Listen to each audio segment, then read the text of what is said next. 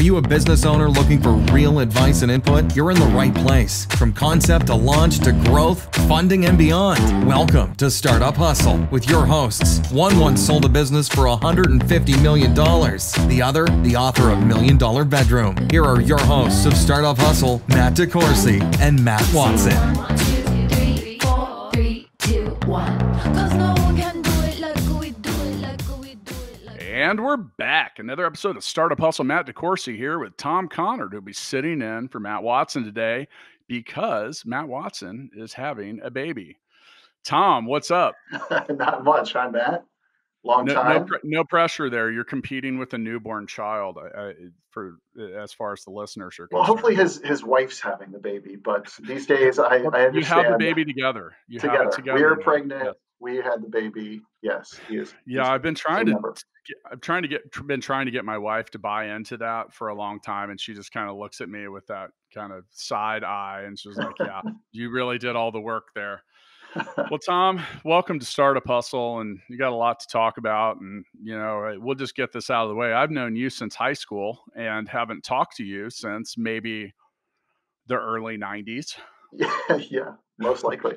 And so I appreciate you reaching out, and you've found quite a bit of success out in Silicon Valley. And today we're going to talk about all kinds of 3D stuff, which, as the co-founder of 3D Source, which those of you that are listening, I like it when you're interactive. So go to 3dsource.com. And while you're on the internet, you can also go over to fullscale.io, learn about the sponsor of today's episode, who can help you build a software team quickly and affordably. So anyway, man, welcome back, and it's good to hear from you. Yeah, thank you. Yeah, good to be speaking to my roots in Kansas. Yeah, no doubt. So, I've told everyone we're getting into 3D stuff, but I'd like to, we like to start episodes with a little bit of backstory. And if you could give us a little bit of background, I mean, even about yourself or 3D Source, and, let us know a little bit about your business and maybe what got you into it and what kind of problem you solve. You bet. Yeah. So I've been doing software since I knew you, believe it or not. If you ever went to Oak Park Mall back in 1992, and went under the stairs, past Musicland, and under the stairs, you would have found me at a place called Babbage's selling video games and software and wearing a tie. And way before tech and software was cool. So back when floppy disks were still floppy for some. Well, yeah. Do you want you want to buy that Baldur's Gate? Do you want it in 5 1/4 or 3.5 discs? That showed everyone how old we are. That's the whole deal. Yeah. So I've always been in software. I mean, I transitioned from mowing lawns to basically doing that at the mall. And from there, I did work out of college. I worked in a multiple listing service company. So all the homes for sale, we would go out to small and medium-sized board of realtors, and I'd set up a SCO Unix system and teach them how to use it, and then teach all the real estate agents how to use their brand new laptops, which were a new thing. And then many of them would come up to me afterwards and say, well, that was just great, but I'm retiring because I'm not going to get into these computers and stuff. So I've seen these sort of waves of technology. And while I was traveling, I think by the time I was 25, I've been to all but 2 states in the U.S. just traveling around as a young kid out of Kansas City. I was obviously out in California quite a bit and just said, boy, there's a lot going on, and I'm in computers, and so I should take it out there. So spent time at a few startups. Some shut down completely, some got sold, and me with it. A lot of different experiences with that, and learned a ton through failures as you did. Learned to kind of trust my instincts on things, and not necessarily be impressed that someone had worked at Netscape or something like that from back in the day. Like, hey, that means something now, but it might not tomorrow, sort of stuff. So after all that, I jumped into a position at Autodesk. And actually, one of the CTOs that had been there for a long time initially hired me, and just had an awesome experience bouncing around from different divisions that were not their core product, always kind of outside on the fringe. So cloud services, back when those were called ASP application service providers and things like that. And I got into the consumer group and consulting and lots of really cool stories and things like that, but largely bringing 3D technology to places where it didn't exist. So, like maybe most notable around the time of the last financial crisis, I had a official badge and access to Starbucks headquarters in Seattle, where I was leading a team to convert them from two-dimensional floor plans for store development and store design into 3D. So they could think about that theater of when you walk in and you see the barista over the brewing machine and have that eye contact and all of that kind of stuff that Howard Schultz was very, very much trying to design into the stores that 3D really unlocked the power of.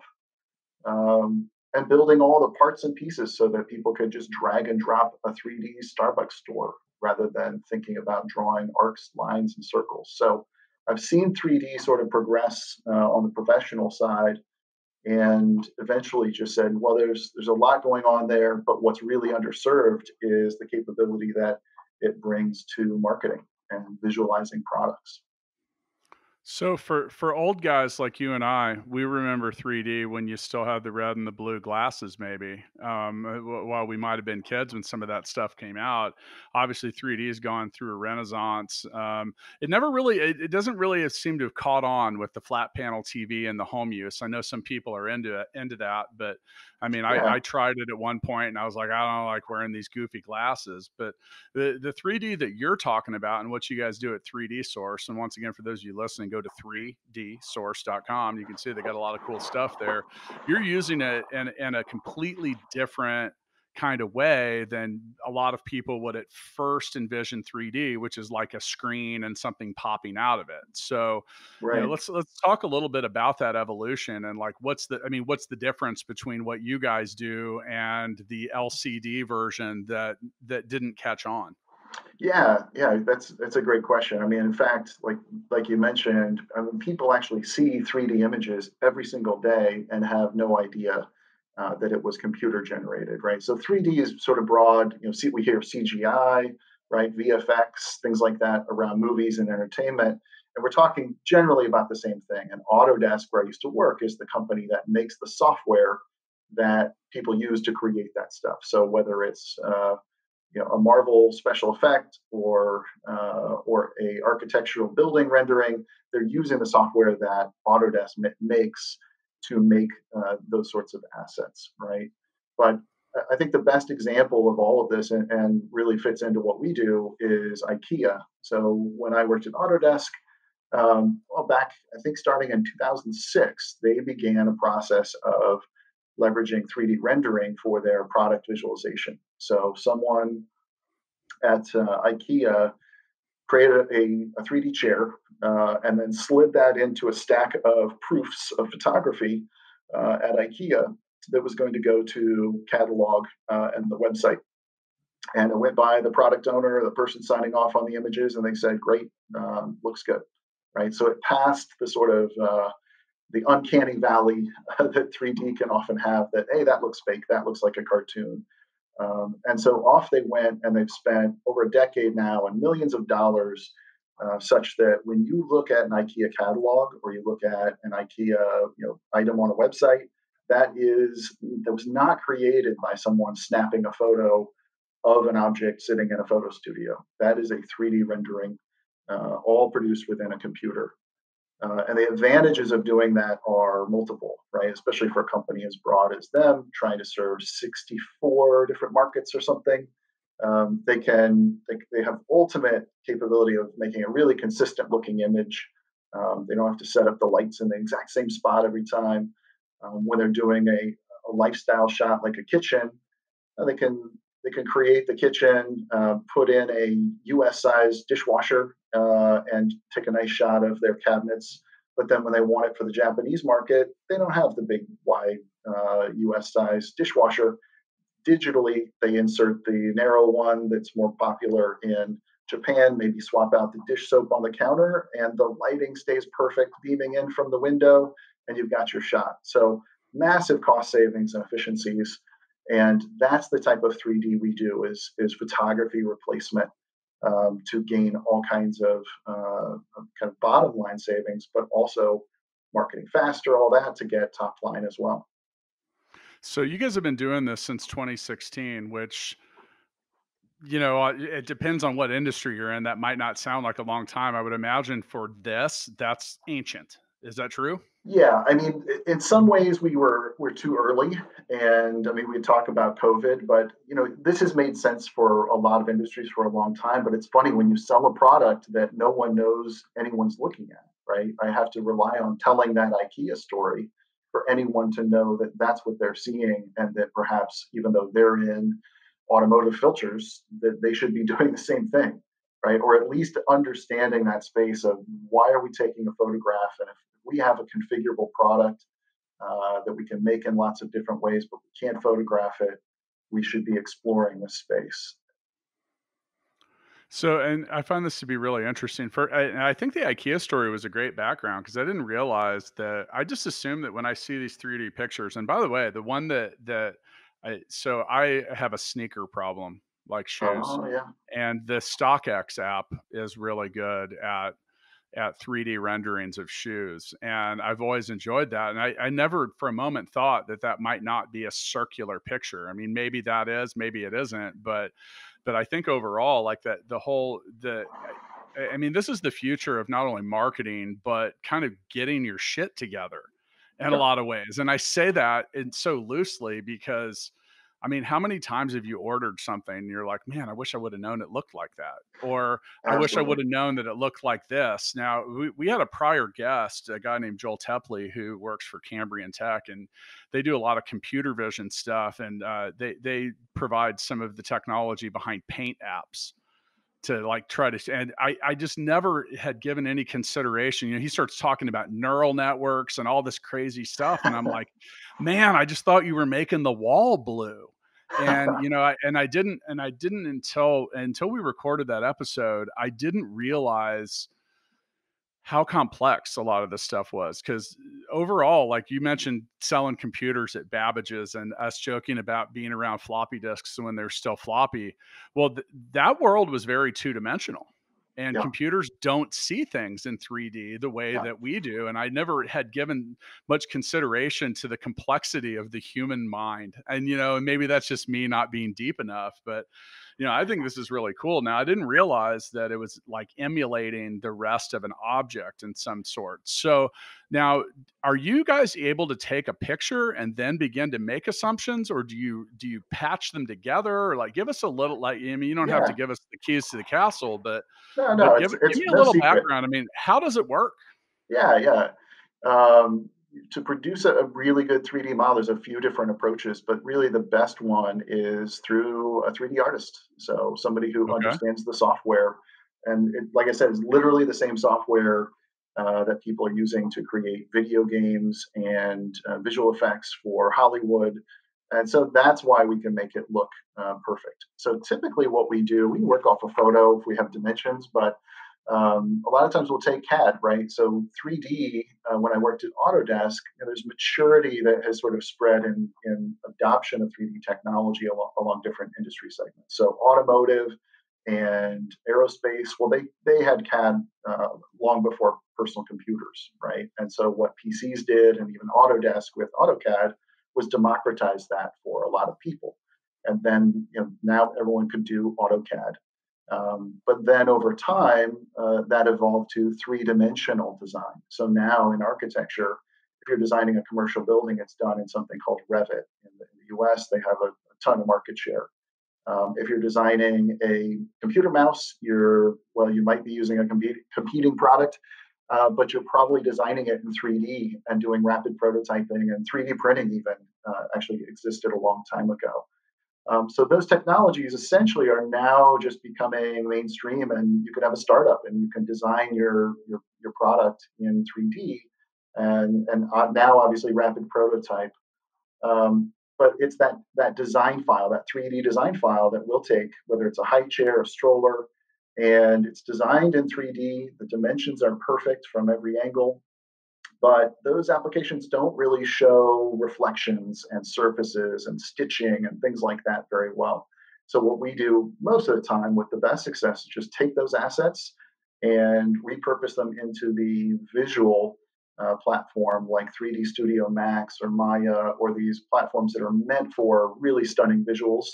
And then we either shoot virtual photons at them, which basically create a render like a still frame, or we can put it into a game engine sort of thing, and allow for a greater amount of interactivity. Yeah, that was the thing that I found so interesting in that computer vision episode that we did was, and Joel, he kind of opened my eyes to that. He said, "Well, look, if you look at your wall, there's actually like 10 different shades, and it just depends. Like, it's where does the light hit it? It's darker up in the corners, and those are the things that." Now, once again, man, I go to 3dsource.com. I'm looking at your demos right now while you're talking. I'm sorry, I should be paying Yeah, attention, but well, I'll give you this the is really secret. cool stuff. I'll give you the secret page. I'm designing a stroller right now. Yeah, And I figured with Matt Watson having a baby right now, this might be a worthwhile task. But yeah, no, this is really cool. So back to your business and the model with this. All right, so let's just say I'm a retailer and I have a 200 asset catalog. How do I go, like, how does this work? Like, so yeah. you mentioned that you use a designer, but I'm assuming that some of this is proprietary technology, or is this about the steps or the It's templates or? all of the above, and 3D is a medium, and so people can try it and fail, just like trying to paint your own sign for your business, hiring an expert versus doing it yourself, so it's all of the above. So it's using the right technology, it's having experts, and we have some generalists, but also a lot of specialists, using the right file formats and kind of demystifying that for retail brands so they understand what it is they're buying. It's not throwaway, it has kind of a long tail value. And ultimately, what we do is provide kind of a 3D strategy first, right? Because things like AR and VR are buzzwords. You've heard them, you've probably tried it. And for entertainment and for certain space planning tools, they're pretty interesting. But for selling a product, not so much. And yet, if you're a retailer, you're going to get hounded with all kinds of people saying, do AR, do VR. And we don't know that that's the best approach yet. So, what we do is say, let's build a 3D strategy. Let's figure out how you leverage 3D internally.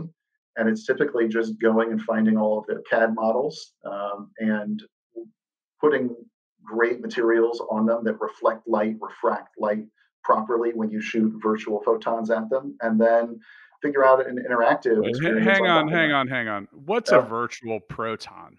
Oh, a photon. So light. Photon. Yeah, yeah. Photon. Oh boy, What is what what is is what jargon? is that? Well, so rendering, right? You look at Pixar. Um, Okay. Pixar, it's basically that movie exists in a computer over the bay from me in Emeryville. Any Pixar movie, and then they send it to what's called a render farm, and it basically takes all of that computer code that the artist had spent time on and shoots these virtual photons at from a virtual camera to the virtual model, and it hits that and says, okay, what does the code of this model say I should do with this light? What color should I turn that pixel? Right? Is it a reflection? Is it bouncing back a color? Right? So that's 3D rendering in a nutshell. But they're doing it thousands or billions of times for every single pixel of a Pixar frame, right? And we're doing the same thing. We're just doing it on a small scale for someone's product, but that is how you get photorealism. That's how you get like that variation, like you said. That if you look at, there's a good example online from a guy who talks about photorealism. You pull out like a chocolate bar from the wrapper, and you think it's brown. Well, it's got ice on it that's reflecting the light. It's blue, it's purple, it's got all kinds of different things on it, and that's realism. Humans are really good at looking at that and saying it's not real, so much so that Pixar films are typically stylized to not look like realism, because you get that effect of something called the uncanny valley. Have you heard of that before? I have not.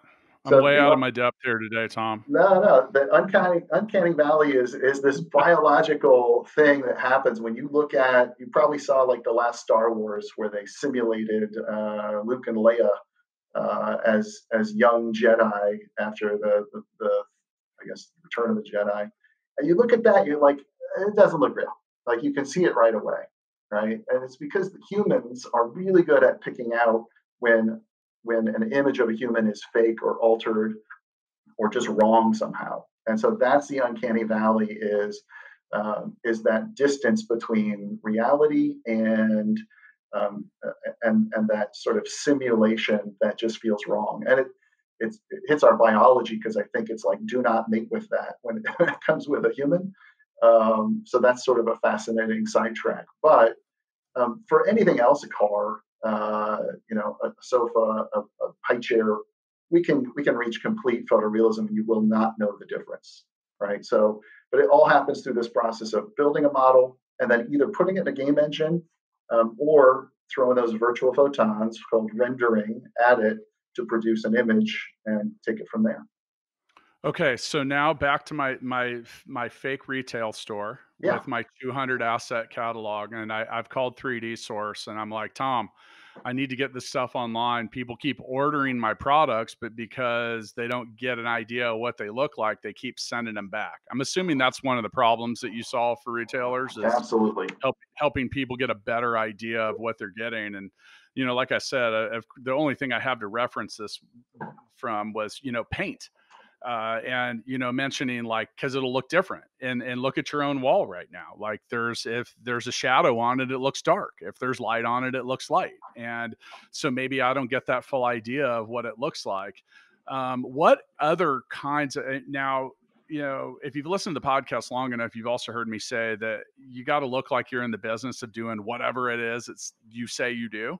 So if you're selling a product and you have shitty photographs, well, you shouldn't be too surprised when they don't sell well. So I'm assuming that this will help increase sales. It could also cut down on returns. What are some other things that you'll help my store do? Yeah, so I mean, those are the two main ones, right? You help your sales. Somebody buys more confidently, reduce returns, right, which is very very costly.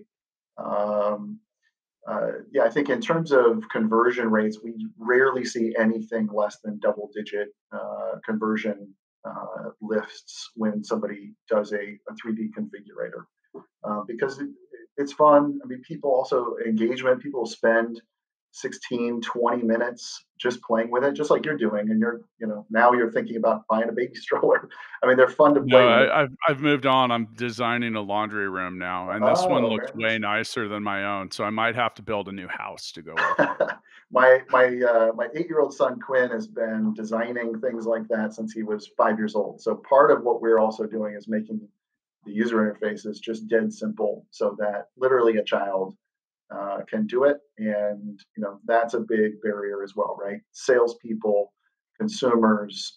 It's really easy to make software that you pack another button in the top and add another section to your YouTube training that hopefully someone watches. It's really hard to make software that's intuitive and really, Right. especially for a sales process, it's walk up, start interacting like you're doing, and also be impressed with the visuals. So, Okay. yeah, So so you're going to help me sell more. You're going to hopefully reduce my marketing costs because I'm going to have a higher conversion rate. Now, does 3D Source, and for those listening, go to 3dsource.com, check it out. It's really cool stuff. Are you also going to does your tech integrate into my website? So am I also like getting the turnkey stuff that's going to make my demos on my site look as cool as they look at 3dsource.com? yeah, you bet. So there's examples on there of a handbag company. You start off with a white handbag with a bunch of different panels of leather that you can customize, different types of leather, colors of leather, spin it around, see it in not that kind of cartoonish 3D model looking view, but actually look every angle looks like a photograph. And then, yes, in that case, you can put it in the shopping cart, and your version will show up as a nice little thumbnail that travels all the way along through the sale. So we can integrate into e-commerce, into CRM for more of like an enterprise sale.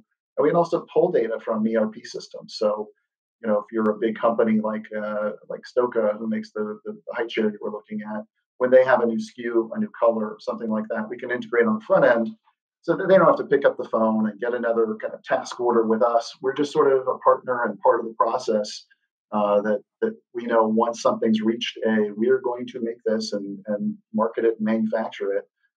We get the flag directly from that system to start building the 3D version of it, whether it be a color, material, or object. And they can often market that product before they've ever produced one in the factory. Yeah, this is cool stuff. So, what industries are the best at using this right now, and which ones could, in your opinion, really stand to use it a lot more? Yeah, automotive is really advanced. Almost everyone has done a 3D car configurator, right? You've picked the paint color and the interior color and played around with some of that, and often it will spin. And we're doing some of the same things. And the price point on a car makes sense to invest in sort of things like that. So a lot of what we've done is bring the cost to produce these sorts of things down into markets like furniture, like housewares, almost anything, sporting goods, things like that, to make it cost effective compared to photography. And so furniture has a long way to go. Wayfair is doing a lot. Amazon and Target are doing a lot around that to kind of push towards 3D, largely for this kind of AR thing, which I mentioned is emerging, will be good, but kind of limited for now. But furniture has a long way to go. Almost anything. I mean, the other thing we work in is consumer packaged goods, CPG. And during COVID, I mean, a lot more people than previously, I'm sure, have ordered from a grocery store online. Like we've got Safeway out here, but boy, it's limiting. When you don't see that you're grabbing, this is my Midwest showing. I bought those French fried onions. Yeah, you put on the Thanksgiving the green bean casserole. I think I'm the only person buying that in California. But I bought one of those online on Safeway, and I had no idea the size. So I got this tiny little thing of it, and because I just saw a picture and I didn't have the relative size of it standing in front of me on a shelf or next to other sizes, right? So this is another example of where we can help out by visualizing other sizes, or have a soda can or a milk jug right behind it that's sort of just representational, and elevate those experiences so that, again, intuitively, there's not a button to press, but you just look at that image, you say, okay, I get the sense of what I'm buying here. And it's a lot of psychology, right? It's a lot of like, how do we get someone thinking about, visualizing what that product is, and also doing things like visualizing how it might look in my space. So like your laundry configurator, getting it to look, catalog images are great, but there's often many things that are not like the space that you're thinking about putting it in. So what if you could just, with one finger, tap around, change the wall color, change the rug, change the wood of the molding to dark or light and match it and get it closer. Well, psychologically, you're getting someone closer to visualizing your product in their space, and that accelerates sales. You don't have to do a whole psychological study to see how impactful that would be. So that's what it's about. It ends up being psychology. One of our regular guests, Andrew Morgans, who runs an Amazon brand accelerator, is, we've spent so much time talking about, like one of the things that they get a lot of new clients that come in, and he'll tell a client, he'll say, we got to redo all of your product images. They're like, why? They're great. And they're terrible. They're like really terrible, or they'll have two of them. And, like I look at the soundboard that my microphone is plugged into. I wanted to buy a different one, but it didn't have a picture of all the different angles, and I needed to see what the back looked like. And I ended up buying the one that I have now, which works just fine and is great. But I literally was ready to buy a different product, but because I couldn't see the back of it, I was like, shit, I didn't know. Before I had it, I hate returning things. I like literally have a room full of shit that I that I bought that I didn't like, didn't want, didn't need, or something happened. And I just suck at returning stuff. It's kind of a joke around my house, but that's me. So when I saw the back of it, I needed to see it had the specific type of USB output, and it made a huge difference for me. Now, when I look at your site and I see that these images and this stuff is in 8K, and if we know that half of people on the web are now buying stuff through mobile phones, is that a challenge?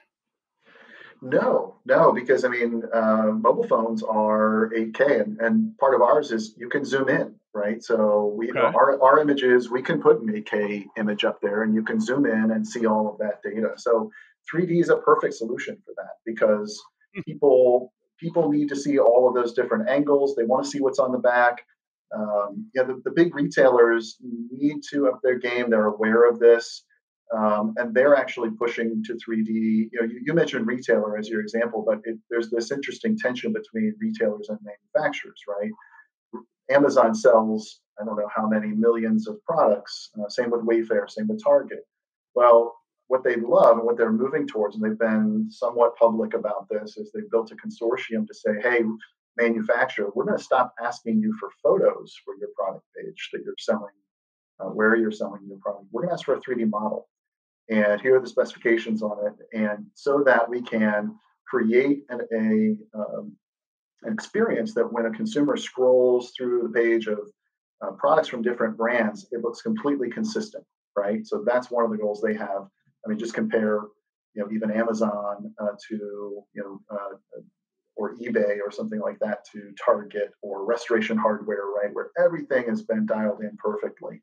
But then, to your point, being able to spin it around, zoom in, and really get a feel and an understanding for that product is critically important. And we're all seeing that 2, 3 images at 500K, 500 by 500K resolution is just not enough to understand what is what.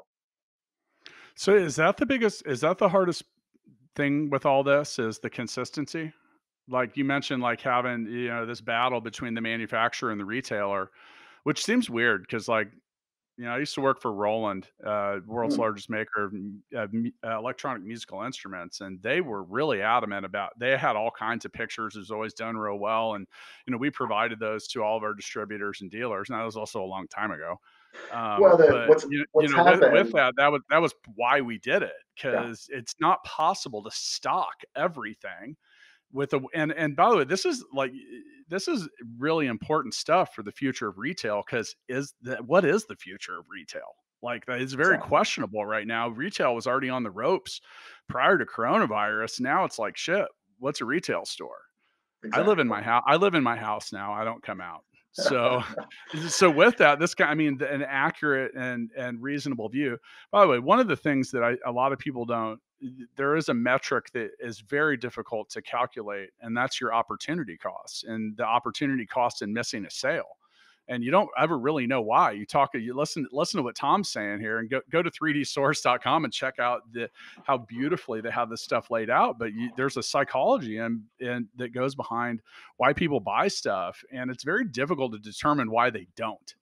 Sometimes it's easy to once they purchase it, you can actually often ask them, "Why Right, did you buy this?" But it's right, the people, it's harder to get your arms around, why people didn't. right. So, And there are a lot of soft benefits in this. So we have some hard ROI we can show. But most CEOs have something in their hit list of customer experience, right? Things that improve the brand. And doing something like this, you may or may not see it right away, but repeat customer comes back and they're like, well, I want that buying experience, right? Like if you're a shoe guy, I mean, Zappos does it pretty well, right? Like they have a video, they really show you more than what Nordstrom or Amazon is showing with a few images, right? So you get that sort of brand identity going.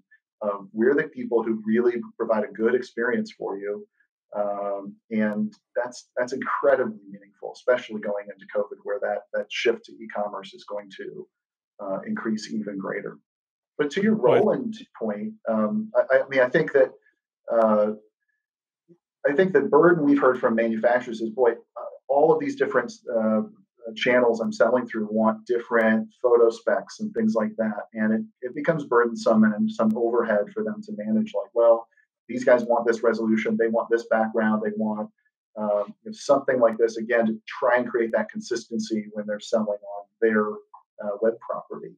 And 3D is like I said, the key to that. So they believe in the future they're going to just ask for a 3D model. The retailer will shoot the renders themselves to spec and then create that consistency. But they also know, boy, if we don't have our act together on asking for what file type or how detailed the model should be or anything like that, we're actually creating a problem for our suppliers, because there's no way they'll be able to catch up, because they're only partially succeeding on the photography side of things today.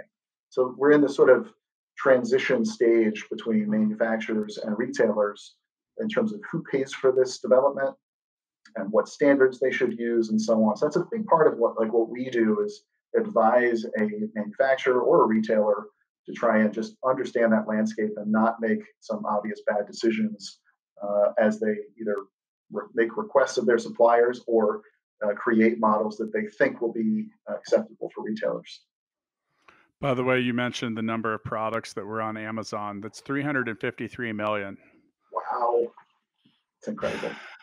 I mean, 12 million of which Amazon sells themselves. So the rest of them are the sellers. But you look at and now think about that. Can you even conceptualize 353 million of anything? And I mean, that's just like an insane number. And then if each of those has 5 product images, now we're in the billions. And it's a lot to take in. It is, but this is actually the world that I live in, because that high chair, I'd have to run the numbers, but that high chair alone, I don't know if it gets into the millions, but it's in something in the order of 400,000 or 500,000 different unique SKUs, right? Because when you say you can have all these accessories, wood grain, wood types, colors, then the accessories on it. The accessories come in different colors. The upholstery accessories can swap out different colors. It's a multiplication, right? It's exponential sort of multiplication to come up with how many unique variations there are. And so, we have products, or at least scenes, that are in the trillions of possible combinations that you could come up with. But that's who a manufacturer wants to be, is saying, look, we want to make it fit you. Right. So, and we offer these things, but how in the hell? We cannot possibly manufacture all these options and photograph, even 1% of that. Right. It makes no sense. So 3D is the obvious choice on things that are configurable: cars, high chairs, things with lots of different options. But even if it doesn't change, I mean, every company is going to have a 3D model library of their individual product SKUs within the next few years, guaranteed, because if they haven't just clued in that it saves money in photography and marketing and creating some quick social media content, things like that, someone else that they're selling through will ask for it. Well, that's the challenge that retailers and manufacturers share, is what to stock, what to build, how many to build of them. And, it's just like, it doesn't matter who you are, what you manufacture, you're going to be wrong in certain times. And, on the flip side of that, it's sometimes difficult to make things and get them to people within the time frames that they expect them. So, that's kind of an interesting challenge. All right. So once again with us today, we have Tom Connard, co-founder of 3D Source out in the Valley. So San Francisco, yeah. Yeah, I haven't. It's been about 6 months since I've been out there. I'm not sure when they'll let me get back. I might have to look at a 3D rendering or something like that. Maybe we'll do TechCrunch this year, just in a rendered fashion. Fantastic. Well, save me a little time, effort, and energy. I'd happily be probably money. Physical or virtual host for that, for sure. So, as we kind of round out this episode of Startup Hustle, was once again brought to you by Fullscale.io, helping you build a software development team quickly and affordably. So I'm tired of hearing during these challenging times. Yeah. I have to think that a lot of that your customer inquiries have gone up in the last couple of months. Is that true? Yes. So, like everyone, I think everything was on pause for a few weeks. Sure. Like, what's going on? How bad is this? But all of a sudden, Yeah, it's been incredible. So we have Fortune, well, I won't say what level of Fortune 500, but very small number of Fortune companies who are finally figuring out that 3D is the way to go. Lots of little manufacturers, and so we're seeing a big bump from this. And also, we do a lot of stuff in. We have a mobile building company. I think there's a demo going up soon called Mobile Modular, and they're now looking at their spaces that they deploy and rent and lease furniture for, to say, well, now we need to reconfigure those spaces. So having that kind of space planning capability for how we separate workers and things like that. 3D can help you visualize that sort of thing in advance, rough it out before you start making big changes to your space. So I mean, 3D, like I mentioned before, it's a medium. So all kinds of things you can do with it. And what you need to find is a partner. I think we're a great one for navigating that, understanding what it is. I mean, we can create the entire world in 3D to perfect detail, microscopic detail. That is possible with enough time and money. The challenge is to build it and create an experience that comes through on your smartphone or on a screen of how you want to interact with what is the story you're trying to tell, and how do you want to bring it to life and get it into somebody's head that, okay, now I understand that product, although I've not seen it in person. Okay, so last question for Tom Connard, co-founder of 3D Source. What's some advice you could give to a startup founder that wants to do any of this? Well, it would be great. I mean, we love when other companies are in this space. I think we spend a lot of time, maybe too much time, educating people on 3D. And I appreciate the time here today to spread the word and get it out there. But there's going to be a gap in the type of people who can create this stuff. So if you're listening to this and you're like, what's a good market to get into? If you're living somewhere where the cost of living is not excessive and you have a knack for developing 3D models or textures or any of that, that is going to be a job that will exist for a long time. Organizing those people, project managing those people, that's an excellent role and a needed role that we'll continue to add and grow. And if you're a manufacturer or retailer, get some advice, learn about the space before you think we need an AR tool. We need to put our products in AR or VR. We're delving into things like virtual photography so that once you have these 3D models, a marketing person can do something with it and pull it up on screen, rotate it, get an 8K shot on demand for social media content, other things, without having to fire up a photo studio. And we were building that. We've got a version of it running now. But it's even more valuable now, where photo studios and human contact and all of that are less accessible. So other than that, I mean, I think the broader thing, like career-wise, going back to my time at Autodesk, is if you're in a big company and I think you see the gaps that it's not the right fit. I mean, Autodesk makes software that people use to create stuff, so it will never be a good fit for them to provide directly what we provide. But you see those sort of opportunities within certain roles. And in my case, what I did was say, I think I know enough about it, and I am an expert in it, and the market needs it. And we dove in with that knowledge and just be confident in identifying those gaps and see what you can do and build from it, whether it's in 3D or anything. Once again with us today, Tom Connard, co-founder of 3D Source. You can find more info about 3D Source at 3dsource.com. I'm going to close this episode by saying, look, if you sell a product, you need to get this kind of stuff moving, because this is the norm. It's going to be, and there's really no way around it. And, kind of like Tom said, there's a little bit you got to kind of wrap your arms around some of this. We've talked a lot in the past about buy versus build. This is not something you want to buy this, not try to build it yourself. This is the kind of stuff that is really, kind of like I said, we said earlier, the future of retail, manufacturing, home building, and a lot of different stuff. I just see like there's really kind of unlimited applications for this kind of stuff.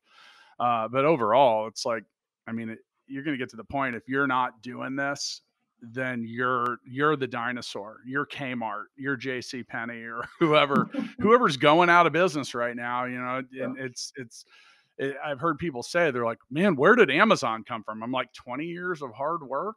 Yeah. You know, and a lot of that was, you know, so much about what has made them a web giant is making it easy for people to buy stuff. And I didn't pretend to be an expert on 3D or virtual photons or anything like that today, but I do know a couple things about selling stuff, and you got to make it easy for people to do it. And you know, if you have a lot of different products, you have a lot of different SKUs. You mentioned the variables that come with that. It gets very difficult to represent all of that and keep it updated, and a whole lot. So, you know, stuff like this is really the key to future product sales, as well as anything custom. So, speaking of custom, I'm going to get back to customizing my own life. See you next time.